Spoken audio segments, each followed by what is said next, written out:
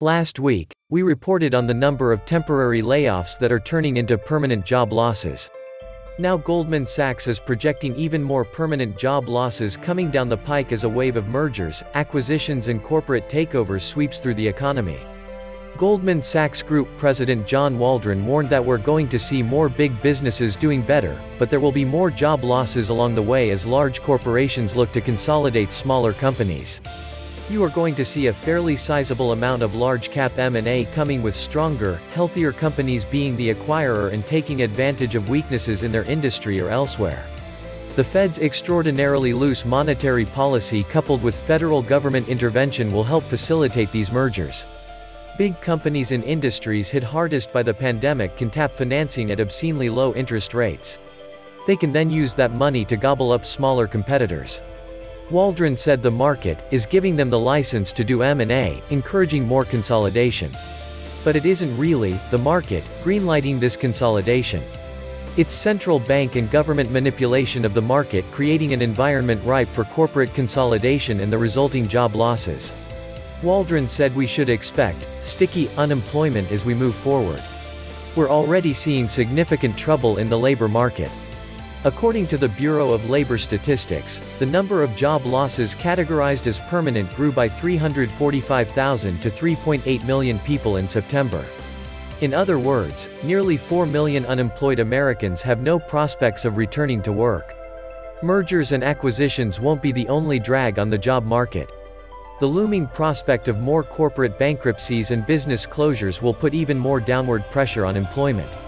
Large company bankruptcies have already surged to a level not seen since 2010, and more than 420,000 small businesses have closed their doors permanently since the beginning of the pandemic. That represents a staggering 7.1% of all small businesses. A Brookings report estimates that the U.S. economy has lost some 4 million jobs in the small business sector, that will only return with the creation of new businesses. Lockdowns and the government central bank response to the ensuing economic fallout may have permanently scarred the labor market, and there are signs of deep wounds that won't quickly heal. In a nutshell, a lot of people will likely never return to work. Everything that has happened in 2020 so far has set us up for a grand finale that none of us will ever forget. This year we have already witnessed the worst public health crisis in about 100 years, widespread lockdowns all over the nation, a crippling economic collapse and civil unrest in major cities across America. To say that the American people are in a bad mood would be a major understatement. Now days away from a bitterly contested presidential election, and as you will see below, one survey recently found that a majority of Americans are expecting violence. That is extremely unfortunate, but these are the times in which we live. Our country is literally falling apart all around us, and nobody seems to have a way to stop it from happening. And the worse economic conditions become, the worse the mood of the nation is going to get. On Thursday, we learned that another 840,000 Americans filed new claims for unemployment benefits last week.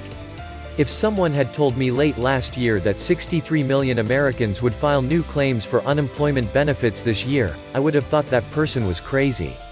Prior to 2020, the worst number for a single week in all of U.S. history was 695,000, and now we have been way above that figure every single week of this pandemic. Of course, the layoffs just keep rolling along. Right now, it is being reported that Warner Media expects to lay off thousands of workers in the coming weeks. AT&T's Warner Media is preparing a restructuring that seeks to reduce costs by as much as 20% as the COVID-19 panic drains income from movie tickets, cable subscriptions and TV ads, reports the Wall Street Journal. The layoffs are expected to begin in the coming weeks and would result in thousands of layoffs across Warner Brothers studios and TV channels like HBO, TBS and TNT, the paper said. Personally, I wouldn't be saddened if Warner Media completely shut down on a permanent basis. They produce an endless barrage of garbage programming that is corrupting the minds of millions of Americans, and our society would definitely be better off without them. But at the same time that millions upon millions of Americans have been losing their jobs, those at the very top of the economic food chain have been getting even wealthier thanks to the Federal Reserve's reckless intervention in the financial markets. At this point, the top 1% of all Americans have more than 15 times more money than the bottom 50% combined.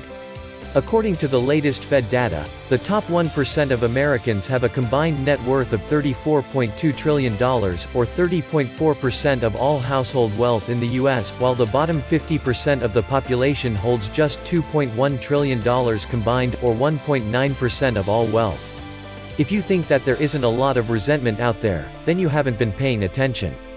We are seeing the rise of a Robin Hood mentality among many that live in deeply impoverished areas, and when things get really crazy out there, they are going to be hitting wealthy neighborhoods really hard.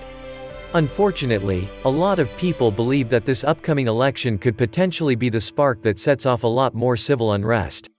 Personally, I have such a bad feeling about what is going to happen, and I believe that having so many people voting by mail could cause all sorts of problems. In fact, even the mainstream media is admitting that we could see 1 million ballots that are sent through the mail rejected for one reason or another.